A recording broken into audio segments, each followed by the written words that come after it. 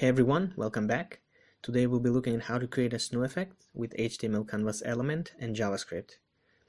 In front of us we have the final product, and if you'd like to see how this is done, then let's begin. Now we'll start up with the file structure, and in here we have index.html, index.js and style.css files, and also we have a folder called images, and we have one image inside of it.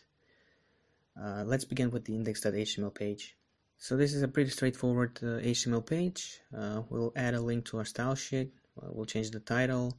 We'll also add some containers to our body tag. Very important, obviously, to add the canvas element inside of it. We'll have a section with some div, and we'll have some text inside of it, make it snow. And also very important to add the link to our JavaScript file at the end of the body tag. So that's about it for the index.html, and now we can move on to the style.css. So with the style.css, there's nothing fancy going on here. We just have a background image attached to our HTML, then we have a z index on the canvas element, and we're styling the text a little bit so it can look just a tiny bit better. That's pretty much it about style.css. We can move on to the interesting part now, which is index.js. Now before we move into the JavaScript, we're gonna turn on our live server. You can do this by going down to the live server icon here, or you can, if you're a Mac, you can press Command-Shift+P and then type in live server. And I should also point out that this is a plugin that you can easily install through the Visual Studio Code extension sections. Now we can head over to the index.js file. First we need to grab a reference to our canvas element. Then we can go ahead and get the canvas get context 2D. So we'll get the context from the canvas. Then we'll create a few variables here, for example the particles on screen, and we'll assign the number 245. This basically means the number of particles we'll see on the screen at a given time. You can always change this later. Then we'll create the particles array, we'll assign an empty array to it, and we'll have the W and H properties, which will basically be the width and the height. And also I'm assigning values to it. At the same time, I'm assigning values to the canvas width and height using window.innerWidth and window.innerHeight.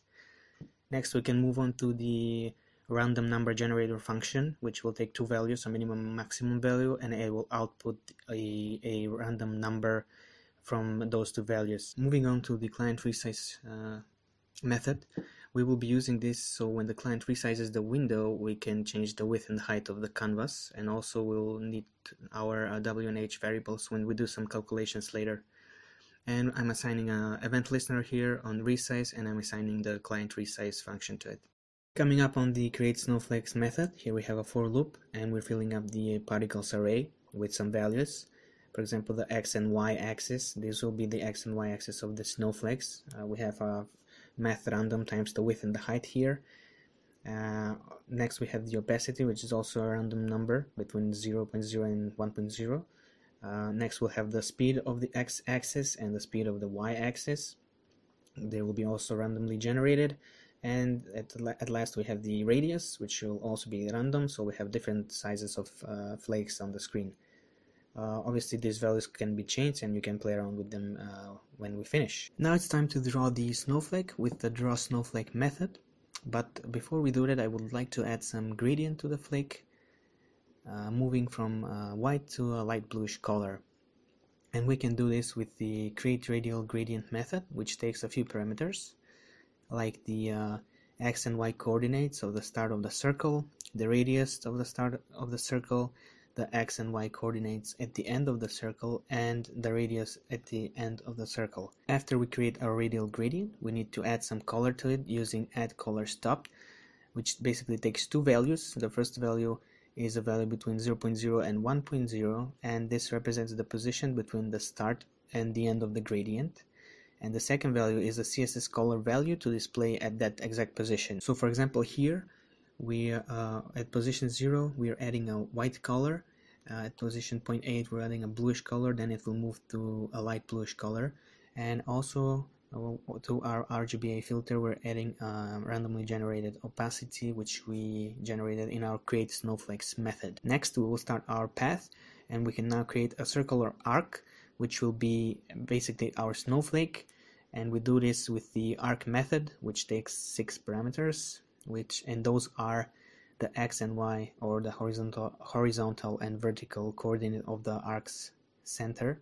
Then we have the radius, we have the angle of which the arc will start, the angle of which the arc will end, and we have a Boolean parameter which indicates whether the arc to be drawn clockwise or counterclockwise. Next, we'll set the color to fill our drawing pattern, and we'll use the fill method to fill our drawing path. For the move snowflakes method, here we are incrementing the X and Y position of the snowflakes with the X and Y speed.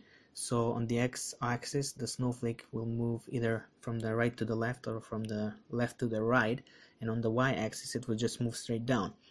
So when the value of the Y-axis is greater than the inner height of our window, we're basically resetting that snowflake to the top of the screen, so it will actually be off screen since we're giving a -50 value here, and we're giving a random position of our X-axis. Next, we can create an update snowfall method, which will basically, we'll call it with an interval. So for example, every so on seconds or milliseconds, we'll call this function, so we can basically make the snowflake move along our screen. So here we'll clear the canvas, call the draw snowflakes and the move snowflakes methods, and we're gonna set an interval, and we're gonna pass in the update snowfall method, and we'll set a value of 50 milliseconds. And for the last part, we're just gonna call create snowflake method. So that's about it. You can still play around with the values and maybe get a different effect. Hope this was interesting and maybe you learned something new today. I thank you for watching. Subscribe if you're not, and I'll see you in the next one.